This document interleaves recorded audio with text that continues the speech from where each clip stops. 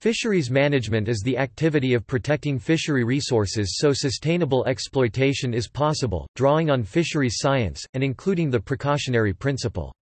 Modern fisheries management is often referred to as a governmental system of appropriate management rules based on defined objectives and a mix of management means to implement the rules, which are put in place by a system of monitoring, control and surveillance. A popular approach is the ecosystem approach to fisheries management. According to the Food and Agriculture Organization of the United Nations (FAO), there are no clear and generally accepted definitions of fisheries management. However, the working definition used by the FAO and much cited elsewhere is the integrated process of information gathering, analysis, planning, consultation, decision-making, allocation of resources and formulation and implementation, with enforcement as necessary, of regulations or rules which govern fisheries activities in order to ensure the continued productivity of the resources and the accomplishment of other fisheries objectives.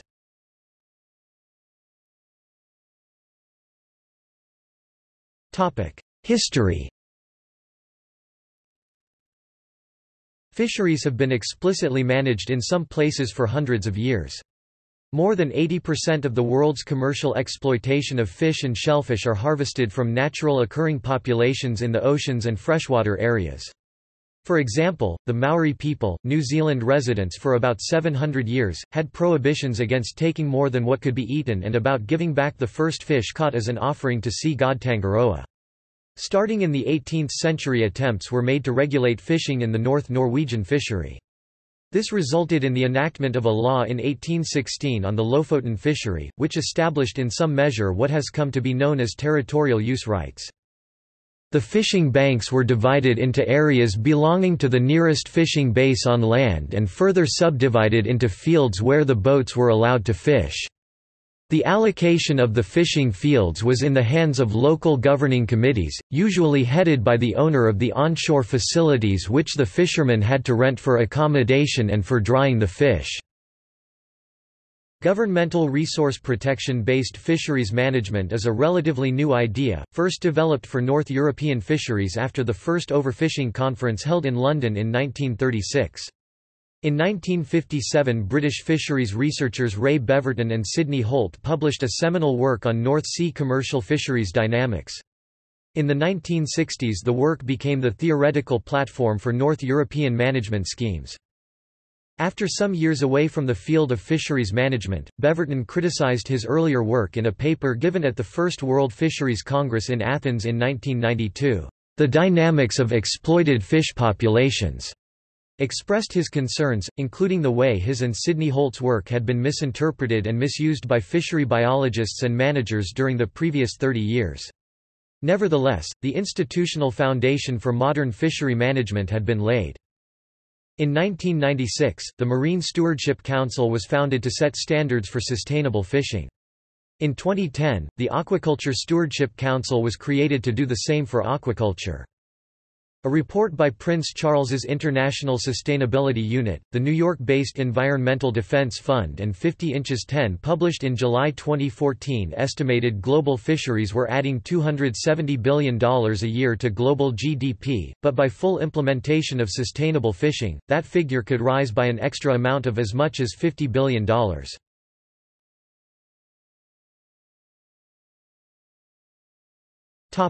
Political objectives. According to the FAO, fisheries management should be based explicitly on political objectives, ideally with transparent priorities. Typical political objectives when exploiting a fish resource are to maximize sustainable biomass yield, maximize sustainable economic yield, secure and increase employment, secure protein production and food supplies, increase export income. Such political goals can also be a weak part of fisheries management, since the objectives can conflict with each other.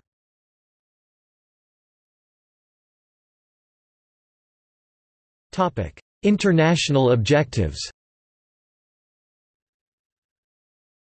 Fisheries objectives need to be expressed in concrete management rules. In most countries, fisheries management rules should be based on the internationally agreed, though non-binding, Code of Conduct for Responsible Fisheries, agreed at a meeting of the UN's Food and Agriculture Organization FAO session in 1995. The precautionary approach it prescribes is typically implemented in concrete management rules as minimum spawning biomass, maximum fishing mortality rates, etc. In 2005, the UBC Fisheries Centre at the University of British Columbia comprehensively reviewed the performance of the world's major fishing nations against the code. International agreements are required in order to regulate fisheries in international waters. The desire for agreement on this and other maritime issues led to 3 conferences on the law of the sea, and ultimately to the treaty known as the United Nations Convention on the Law of the Sea (UNCLOS). Concepts such as exclusive economic zones (EEZ), extending 200 nautical miles (370 kilometers) from a nation's coasts, allocate certain sovereign rights and responsibilities for resource management to individual countries. Other situations need additional intergovernmental coordination. For example, in the Mediterranean Sea and other relatively narrow bodies of water, EEZ of 200 nautical miles (370 kilometers) are irrelevant. International waters beyond 12 nautical mile (22 kilometers) from shore require explicit agreements. Straddling fish stocks, which migrate through more than one EEZ, also present challenges. Here sovereign responsibility must be agreed with neighboring coastal states and fishing entities. Usually this is done through the medium of a regional organization set up for the purpose of coordinating the management of that stock. UNCLOS does not prescribe precisely how fisheries confined only to international waters should be managed. Several new fisheries such as high seas bottom trawling fisheries are not yet subject to international agreement across their entire range. In November 2004, the UN General Assembly issued a resolution on fisheries that prepared for further development of international fisheries management law.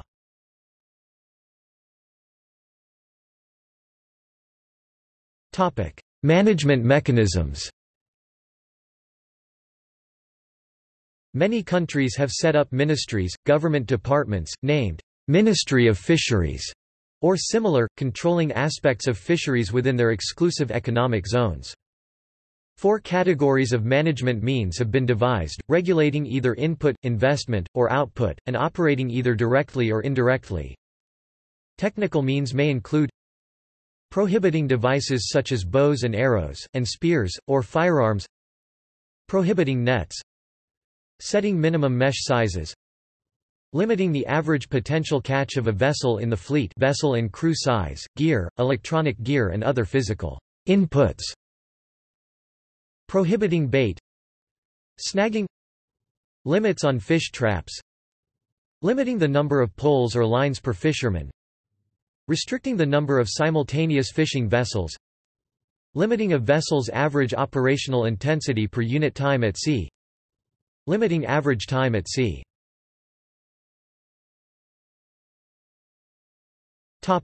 Catch quotas. Systems that use individual transferable quotas (ITQ), also called individual fishing quota, limit the total catch and allocate shares of that quota among the fishers who work that fishery. Fishers can buy, sell, trade shares as they choose. A large-scale study in 2008 provided strong evidence that ITQs can help to prevent fishery collapse and even restore fisheries that appear to be in decline. Other studies have shown negative socio-economic consequences of ITQs, especially on small-scale fisheries. These consequences include concentration of quota in the hands of few fishers, increased number of inactive fishers leasing their quotas to others, a phenomenon known as armchair fishermen, and detrimental effects on coastal communities.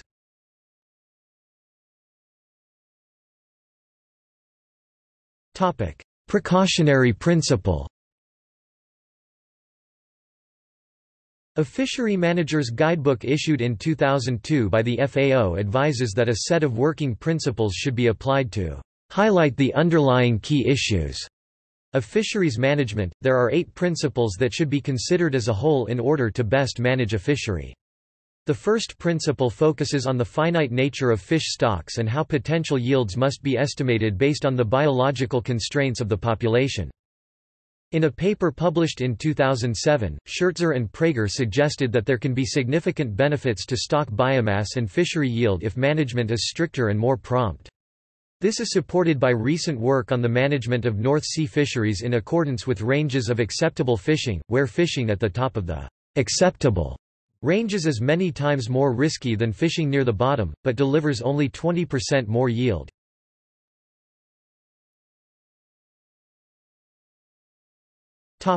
Fisheries law. Fisheries law is an emerging and specialized area of law which includes the study and analysis of different fisheries management approaches, including seafood safety regulations and aquaculture regulations. Despite its importance, this area is rarely taught at law schools around the world, which leaves a vacuum of advocacy and research.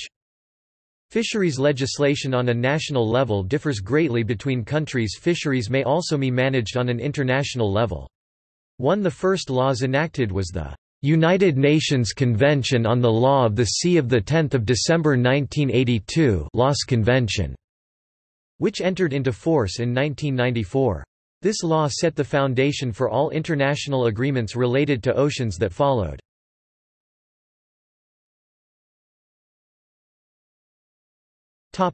Climate change. In the past, changing climate has affected inland and offshore fisheries, and such changes are likely to continue. From a fisheries perspective, the specific driving factors of climate change include rising water temperature, alterations in the hydrologic cycle, changes in nutrient fluxes, and relocation of spawning and nursery habitat. Further, changes in such factors would affect resources at all levels of biological organization, including the genetic, organism, population, and ecosystem levels. Understanding how these factors affect fisheries at a more nuanced level stand as challenges that fish biologists, across multiple fields, still need to face.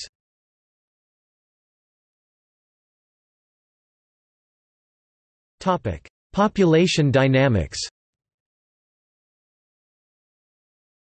Population dynamics describes the growth and decline of a given fishery stock over time, as controlled by birth, death and migration. It is the basis for understanding changing fishery patterns and issues such as habitat destruction, predation and optimal harvesting rates. The population dynamics of fisheries has been traditionally used by fisheries scientists to determine sustainable yields. The basic accounting relation for population dynamics is the BIDE model. N1 equals N0 plus B minus D plus I minus E, where N1 is the number of individuals at time 1, N0 is the number of individuals at time 0, B is the number of individuals born, D the number that died, I the number that immigrated, and E the number that emigrated between time 0 and time 1. While immigration and emigration can be present in wild fisheries, they are usually not measured. Care is needed when applying population dynamics to real-world fisheries.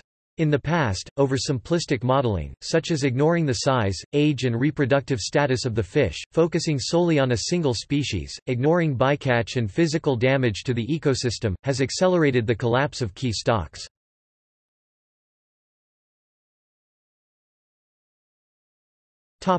Ecosystem-based fisheries. According to marine ecologist Chris Frid, the fishing industry points to pollution and global warming as the causes of unprecedentedly low fish stocks in recent years, writing, "Everybody would like to see the rebuilding of fish stocks, and this can only be achieved if we understand all of the influences, human and natural, on fish dynamics."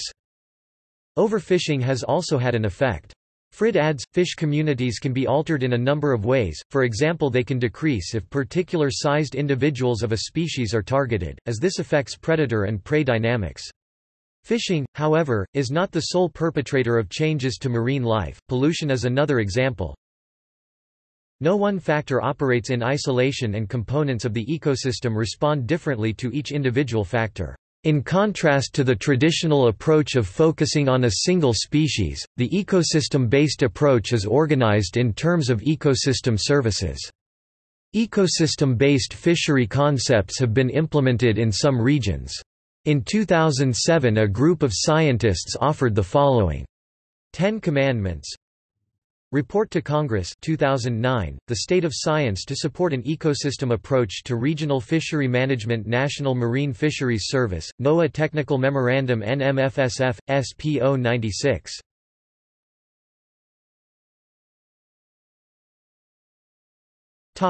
Elderly maternal fish. Traditional management practices aim to reduce the number of old, slow-growing fish, leaving more room and resources for younger, faster-growing fish. Most marine fish produce huge numbers of eggs. The assumption was that younger spawners would produce plenty of viable larvae. However, 2005 research on rockfish shows that large, elderly females are far more important than younger fish in maintaining productive fisheries. The larvae produced by these older maternal fish grow faster, survive starvation better, and are much more likely to survive than the offspring of younger fish. Failure to account for the role of older fish may help explain recent collapses of some major U.S. West Coast fisheries. Recovery of some stocks is expected to take decades. One way to prevent such collapses is to establish marine reserves, where fishing is not allowed and fish populations age naturally.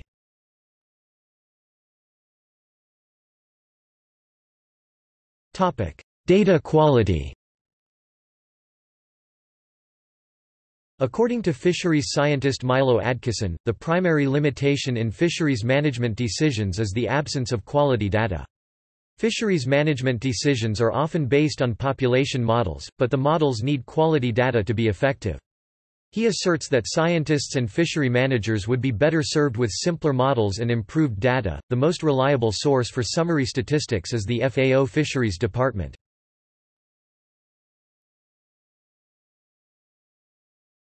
Topic: Ecopath. Ecopath, with Ecosym U, is an ecosystem modeling software suite. It was initially a NOAA initiative led by Geoffrey Polovina, later primarily developed at the UBC Fisheries Centre of the University of British Columbia. In 2007, it was named as one of the 10 biggest scientific breakthroughs in NOAA's 200-year history. The citation states that Ecopath revolutionized scientists' ability worldwide to understand complex marine ecosystems. Behind this lies 2 decades of development work by Villy Christensen, Carl Walters, Daniel Pauly, and other fisheries scientists. As of 2010 there are 6,000 registered users in 155 countries. Ecopath is widely used in fisheries management as a tool for modeling and visualizing the complex relationships that exist in real-world marine ecosystems.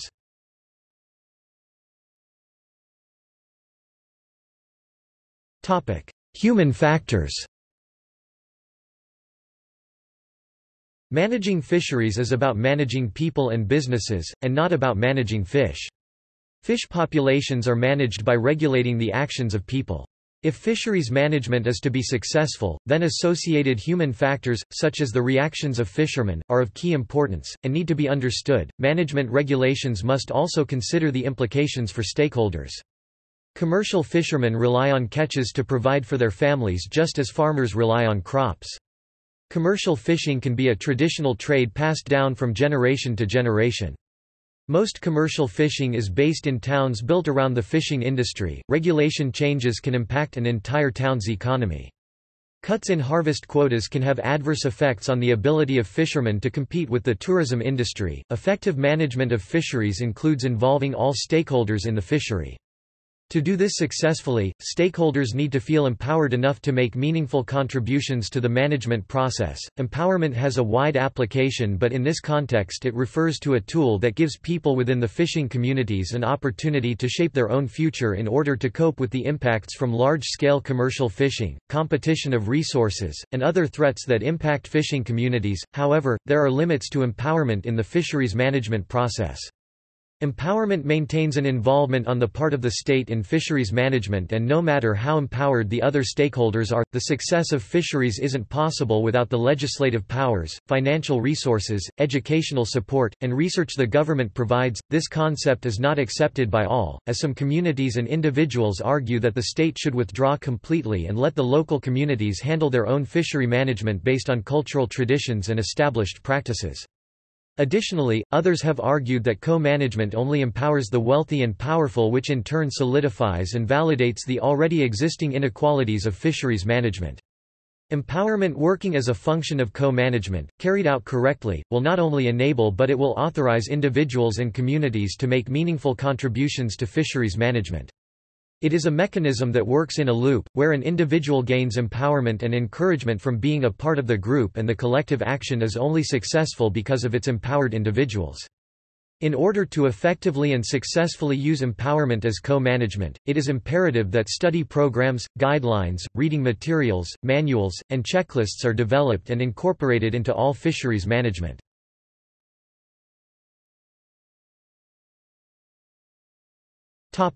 Performance. The biomass of certain global fish stocks have been allowed to run down.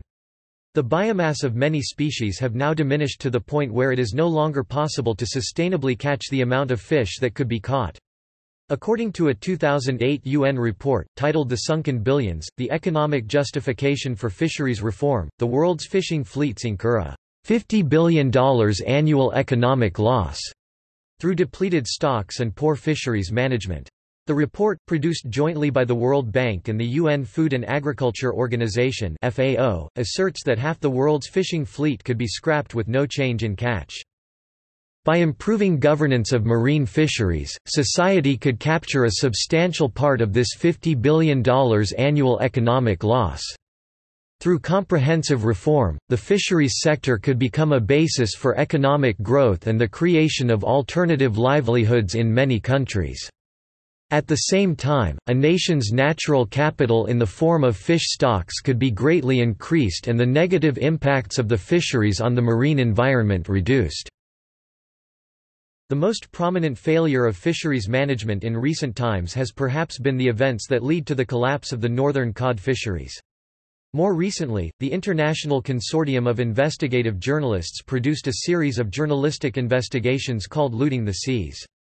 These detail investigations into the black market for bluefin tuna, the subsidies propping up the Spanish fishing industry, and the overfishing of the Chilean jack mackerel.